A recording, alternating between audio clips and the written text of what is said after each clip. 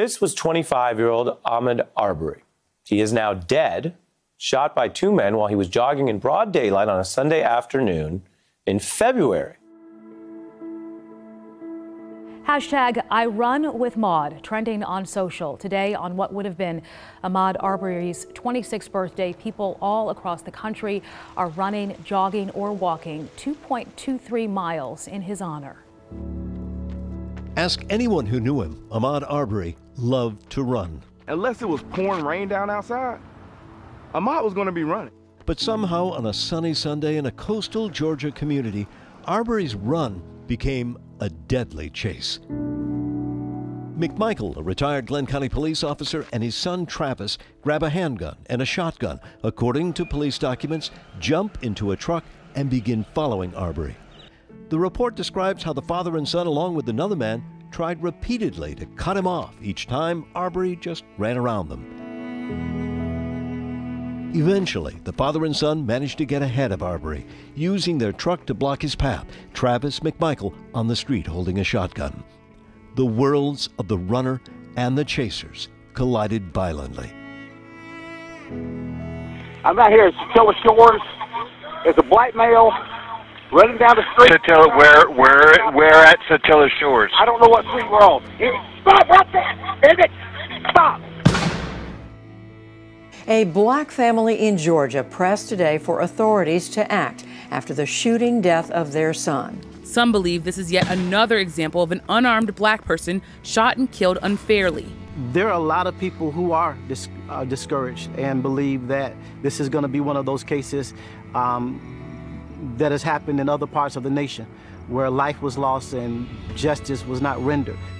He was a happy-go-lucky person. He loved his family. He was a very good young man. I can truly say that from the bottom of my heart. And everybody that knows him knows his heart. Because he wasn't the kind of young man that bothered nobody. He loved everybody. So I've just run about 2.23 miles in honor of Ahmaud Arbery. I've come here to one of my favorite places here in Boulder. This is a place where I come when I want to think about things, and there's a lot to think about right now. And what happened to him is so beyond disturbing. It's really affected me the last couple days, reading all the news reports about what happened to him. I don't want to live in a world where people are hunted down and murdered because of the color of their skin, or their sexual orientation, or for just being different. I don't want to live in that world, but unfortunately it seems like we still do, and it's sad. And he sounded like such an amazing young man. I've listened to the interviews with his father, and he just sounded like he was my kind of guy, the kind of guy that I would have wanted to hang out with, just full of joy and kindness and heart and soul. He was a good citizen. He was a good American, and he didn't deserve to die. He didn't deserve to be hunted down, all because of the color of his skin.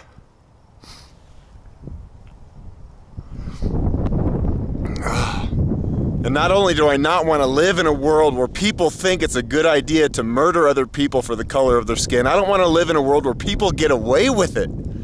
It happens way too often.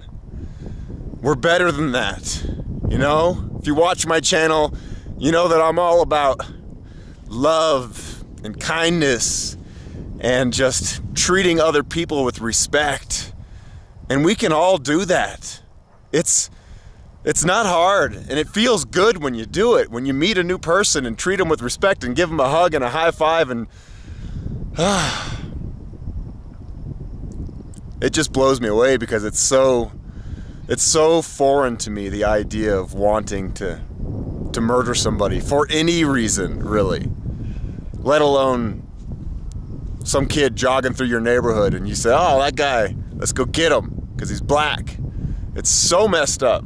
Today was his 26th birthday, and I can't imagine the pain that his family has gone through over the last 10 weeks since he was murdered, and especially today on his birthday when they should have been so full of joy and happiness and eating cake and all those good things that we all get to do on our birthdays, but they don't get to do it today because their son is gone.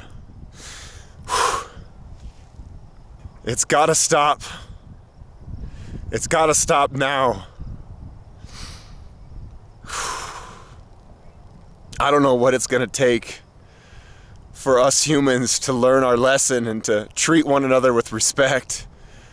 But it needs to happen, and it needs to happen right now.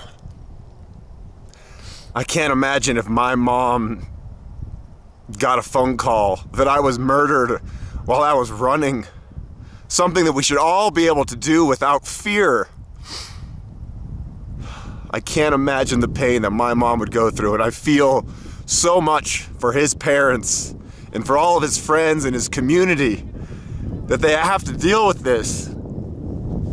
Hate has got to go. There is no place for it in our society. So what do we do about this? We speak up, we demand justice, we get involved. We lead by example. When something ugly happens, we call people out for it. We can't let it keep on happening.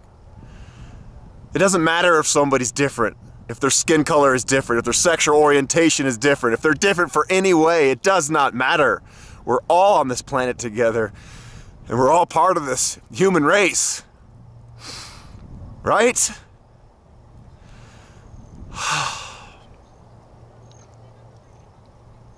We need to come together more than ever. Now is the time. Now is the time. It's been time for a long time, actually. If you watch my channel, you know that when I get to the top of a mountain, I like to send love shout-outs to my family and my friends. Well, this love shout-out goes to Ahmaud. I love you, Ahmaud! Woo! I hope you hear that in Georgia. We're thinking about you.